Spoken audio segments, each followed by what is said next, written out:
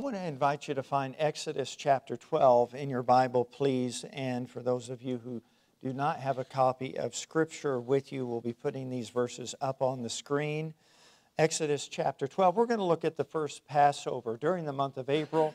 Our theme is Christ our Passover. We're going to be looking at God's greatest object lesson. And in order to understand this message, we have to go back to its origins. So we're going to go back to the book of Exodus. Many of you are aware that in Exodus chapter 12, it's the end of God's judgment upon the nation of Egypt. He has now pronounced a 10th and final plague. And this plague was going to be devastating. It was going to be coupled or merged with death. All of the other previous 9 plagues caused harm, problems, inconveniences. They were a nuisance. You could put a lot of different adjectives around them, but none of it changed the heart. None of it changed the behavior, the attitude, the posture of Pharaoh or the people of Egypt. Now keep in mind that Egypt in Scripture is a type of the world. So when we talk about God's object lessons that He gives us in Scripture, we're talking about Him using a truth or an event that's filled with principles that Jesus would come and fulfill. And so we could say it was the preview to the main attraction. When you go to a movie and you're sitting there in your seat, prior to the main attraction, they show you the coming attractions.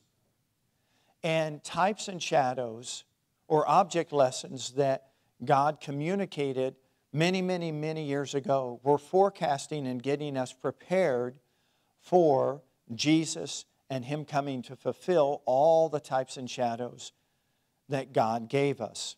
So as we look at this portion of Scripture, I'm going to read, I'm going to sort of interject some thoughts, and then here in a few moments we're going to receive communion this morning.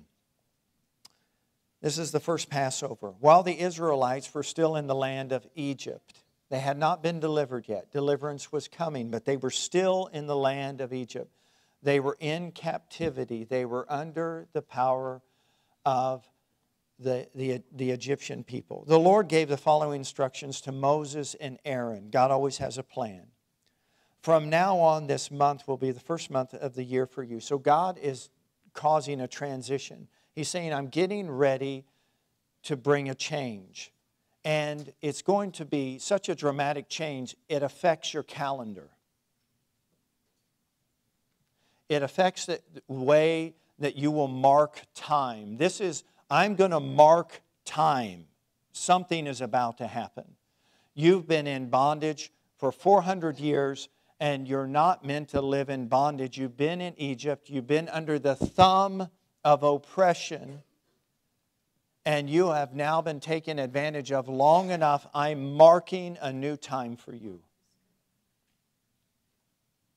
Announce to the whole community of Israel that on the 10th day of this month, each family must choose a lamb or a young goat for a sacrifice, one animal for each household salvation. God was going to provide salvation, deliverance, redemption to every family without exception. If a family is too small to eat the whole animal, let them share with another family in the neighborhood. Divide the animal according to the size of each family and how much they can eat. The animal you select must be a 1-year-old male, either a sheep or a goat, with no defects. Perfect, spotless lamb. Take special care of this chosen animal until the evening of the 14th day of the first month.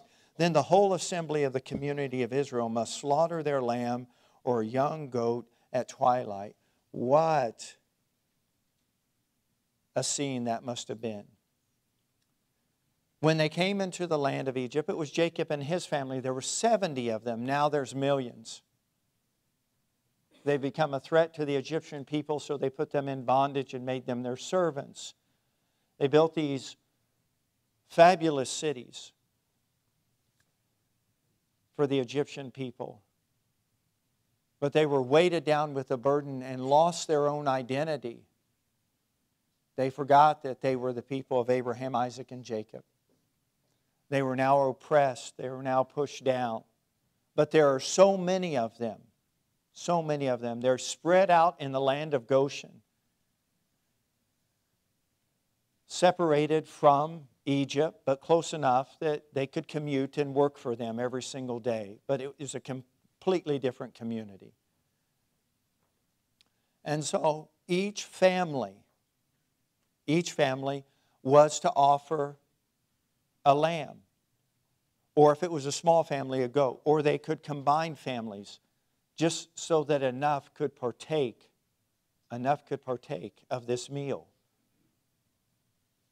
That they were to prepare to protect and preserve them from judgment that was coming.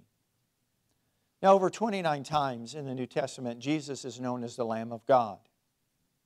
John, seeing Jesus, pointed and said, "Look, the Lamb of God, who what? Takes away the sin of the world." And how would He take away the sin of the world? It was through His sacrifice. He suffered and sacrificed upon the cross. He gave His life's blood. Was He innocent? Was He spotless? Was He without defect? And the church said, yes. But was He sacrificed? Yes. Did He suffer? Yes.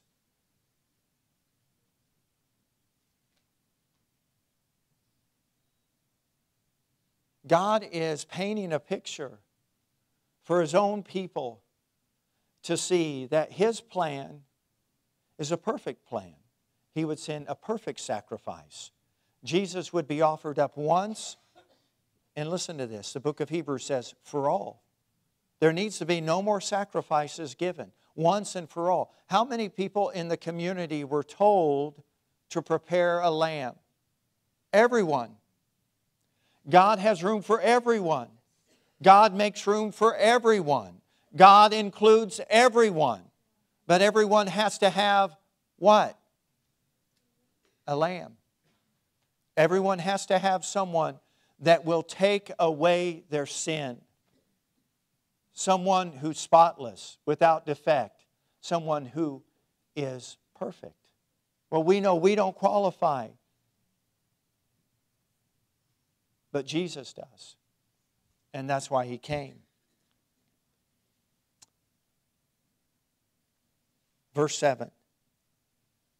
They are to take some of the blood and smear it on the sides and the top of the doorframe of the houses where they eat the animal. Jesus said, unless you eat my flesh and drink my blood, you have nothing to do with me. They thought He was talking about cannibalism. What He was talking about was partaking of Him as the bread of life. He's the bread of life. Now, if you and I consume food, where is the food? It is in us. As they sat down and partook of the lamb, where was the lamb now?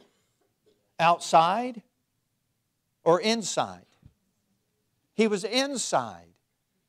Paul said it's Christ in you that is the hope of glory. It's not the event of Christ.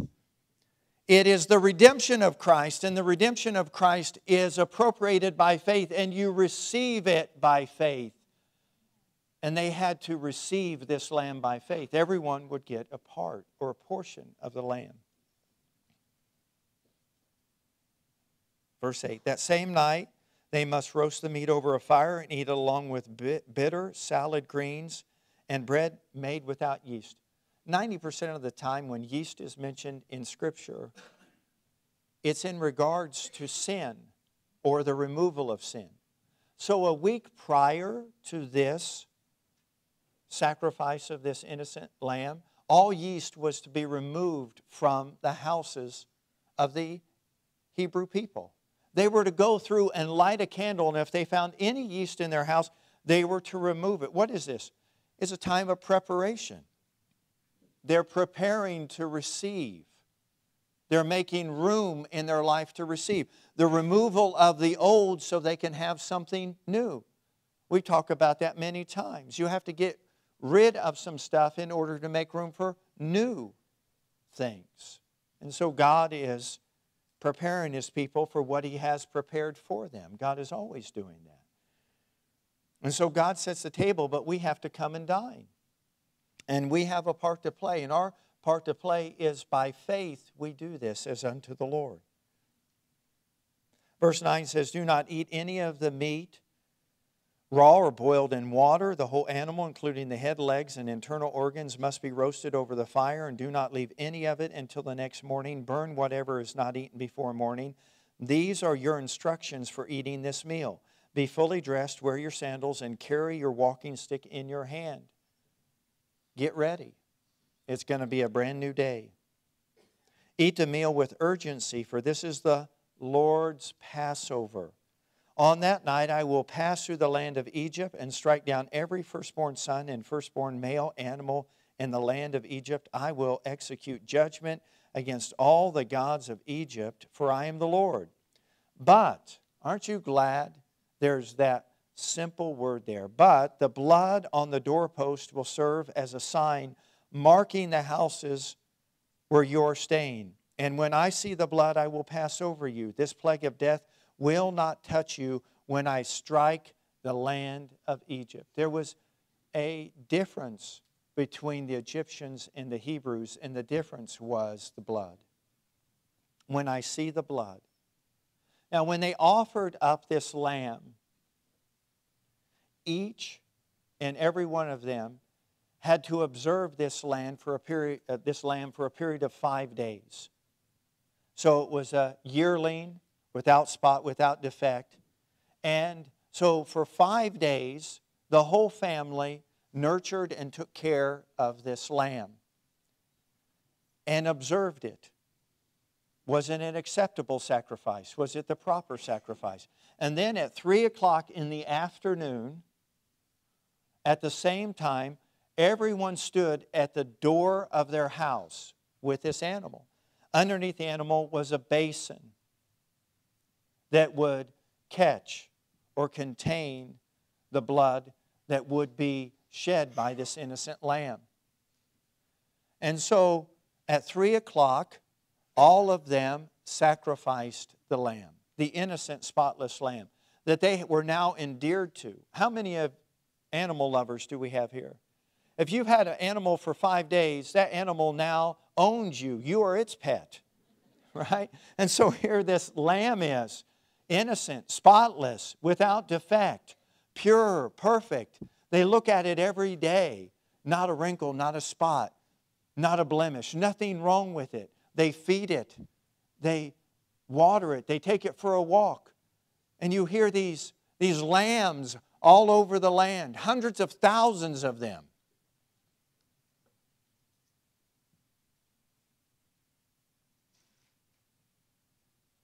They take this innocent animal, sacrifice it. The first drops of blood fall into the water basin. It's mixed with water and blood. When Jesus was on the cross and they pierced His side, water and blood came out, fell at His feet. From this water and blood, they took a brush and hyssop and they put it on and sprinkled the sides and the doorpost of the house. And then they walked inside. And now they are protected, preserved, delivered. In now this sacred and safe place, they begin to partake of this meal. Whatever isn't consumed is burned, completely consumed. Nothing can remain. It was a perfect, complete sacrifice.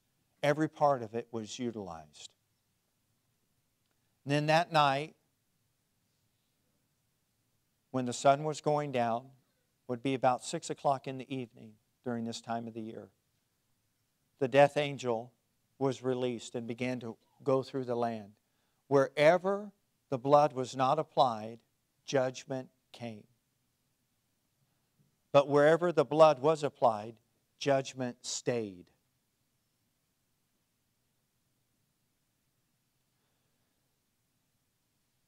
We used to sing songs, "Are you washed in the blood?" the soul-cleansing blood of the Lamb? Are your garments spotless? Are they white as snow? Are you washed in the blood of the Lamb? Oh, the blood of Jesus. You were not bought at a price, gold, silver, precious stone, not those items, but you were bought at a price, the precious blood of Christ.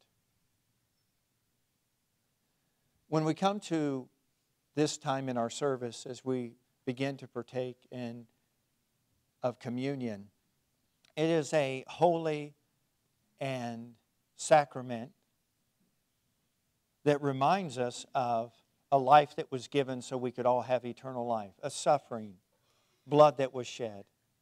But before Jesus sat in the upper room and said, now I'm instituting a new covenant, just follow me for a couple minutes. He's marking time again. He said it's a brand new day. You know, the reason that there's a difference between before Christ, BC and AD, is because of communion. Jesus said, I'm changing a season in the world. The way you worship, the way that you can come to the Father, the way that you can be delivered, and it's for the whole world. It's not just for the Jews. But in order for us to partake and participate in a worthy way, Scripture asks us to examine ourselves. That's what was going on in this first Passover. As they were in this safe and sacred place in their own homes, they had an opportunity to examine themselves in light of this sacrifice. They didn't comprehend or fully understand the mystery of it.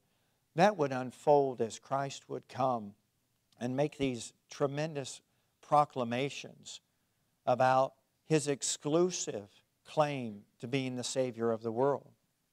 He was not a madman nor an egotist. He was a Savior who knew His purpose, that He was born, that He would die, so that we who are dead could live again. And this illustration we are going to begin to dive into in our upcoming services. All of the symbolism, all of the types and shadows. And I'll close by saying this. On this platform, behind me is my shadow. It's cast. It shows an image of something that is to come. I can walk into my shadow, and I can fulfill its shape. And so God did in the Old Testament. He threw a shadow of something that He was going to walk into and fulfill. And He did it in a way that everyone could understand and participate and benefit from it. He didn't leave anyone out. I love the way that most of us learn. Some of us learn through lecture, but most of us learn by participation. They participated in this. And that's what we're about to do right now as we receive communion. We get to participate. Jesus said, do this in remembrance of me. Whenever you do this, as often as you do it, you show forth the Lord's death until He come again. So this morning, as we receive communion, I want you to know that God, in the first Passover, made room for judgment to pass over the whole world through Christ our Savior. He truly fulfilled everything that was written in Scripture so that we could have peace, preservation, deliverance, and redemption from God. And to God be the glory for that. Thank you for watching today's message. If you'd like to know more about today's message or the ministry here at Living Word Fellowship in Knoxville, Iowa, please call 641-828-7119 or visit us online at lwfknoxville.com. If you are in the Knoxville, Iowa area, please stop by and see us on Sundays at 10 a.m. or Wednesdays at 7 p.m. at 321 East Robinson, where there's always something for everyone.